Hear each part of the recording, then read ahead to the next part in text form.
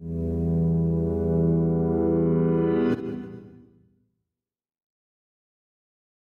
is Anthony from Adelaide, South Australia. He's angry that he's a musical failure, so he's traveled to see me, Matt Farley, in Danvers, Mass. I'll teach him to earn money and to be an artist of the middle class. This is... I can see the synopsis. Failed musician learns nothing from an idiot in America. I would watch that, wouldn't you? All right. It's 2 months out for my 28th birthday, and I'm still doing my weekly chores at home in my parents' house. I realised if I don't make a change now, I may never leave here. Or worse, I might have to get a job outside of the arts. My name's Anthony Frith, and all I want is to earn a living doing something I enjoy. So far, I've tried filmmaking, comedy, and music. And if any of those are taken off, then I wouldn't now be trying to host a documentary. I'm determined to find a way to make money from art. So that's what I Googled, and I found a guy who makes a middle-class wage by uploading novelty songs to Spotify.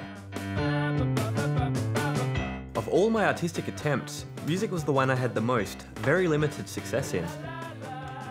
I was actually part of a band that performed gigs, sold t-shirts, and released music online. We broke up because all of our hard work never paid off. So how has this guy managed to make a living from only releasing music online? I want to know his secret to success, to see if I too could make a living from music this way. And a week later, I was on my way to the US to meet him. Working hard, I'm tired, but I will not do to spend any extra time away from you. So I'm hopping on a red-eye plane. I get some sleep in the sky. I've come all the way to Danvers, Massachusetts, home of Matt Farley, the man who is going to teach me how to become a novelty songwriting middle-class artist.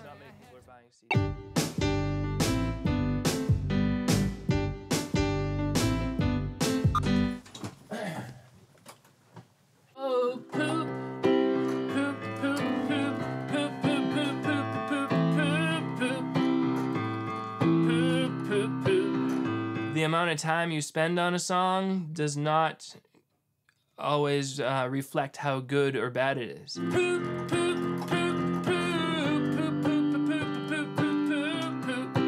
Yeah, it goes around 2 more times, yeah. But you get the point. Yeah. So that's basically your bat out of hell. I was like, I bet you if I just called it The Poop Song, people will look for it. We're getting very close to 500,000 streams on Spotify. How much money is that? $2,500 for one song.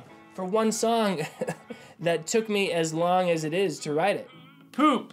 Every time someone listens to one of Matt's songs on Spotify, he gets half an American penny. Most of his tracks are nowhere near as popular as the Poop song. But with his model for success, they don't need to be. So that's cool. 2004, I started releasing music with my band Moe's Haven.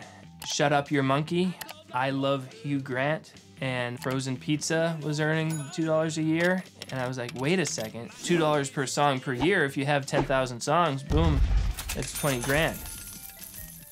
How many songs have you written?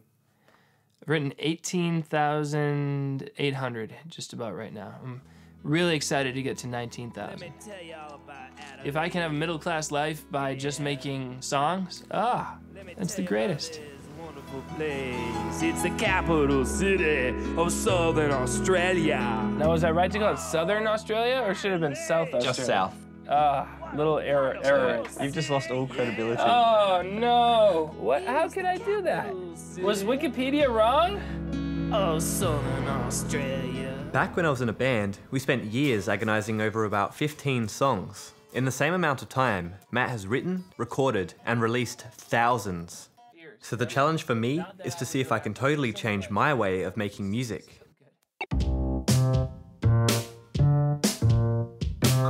The best songs in my catalog are the best songs ever written, and the rest of them, pretty darn good, okay? Okay, there's a third tier, real bad.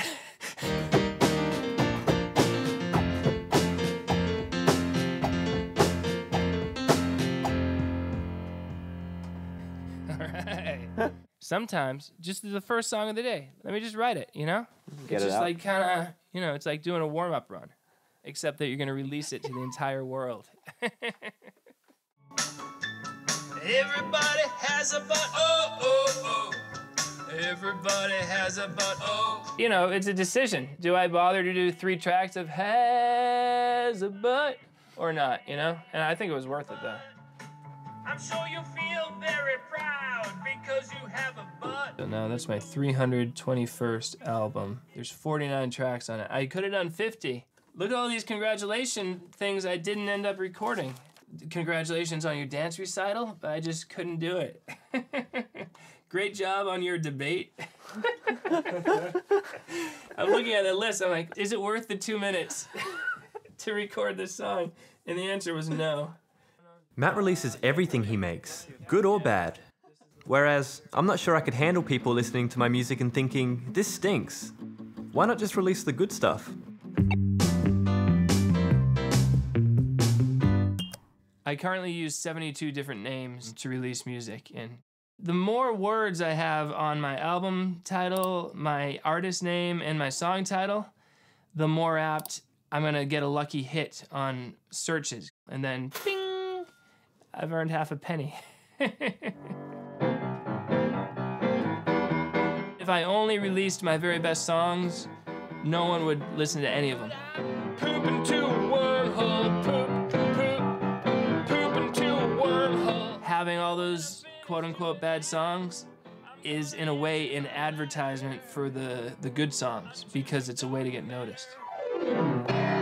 Look, who's to say what good music is? That's what I want to know. The general public, I guess. Yeah. Listen to the Highlighter song from the Office Supply album.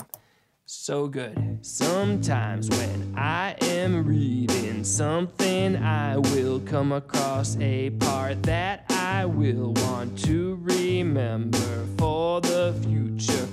When I was 18, I dreamt of headlining nationwide tours.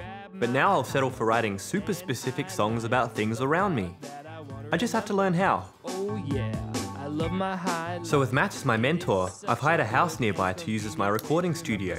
My challenge is to record 100 novelty songs over the next 10 days. They can't be terrible, but I can't spend too long on them either. And if I succeed, then I'll know that I can do this for the rest of my life.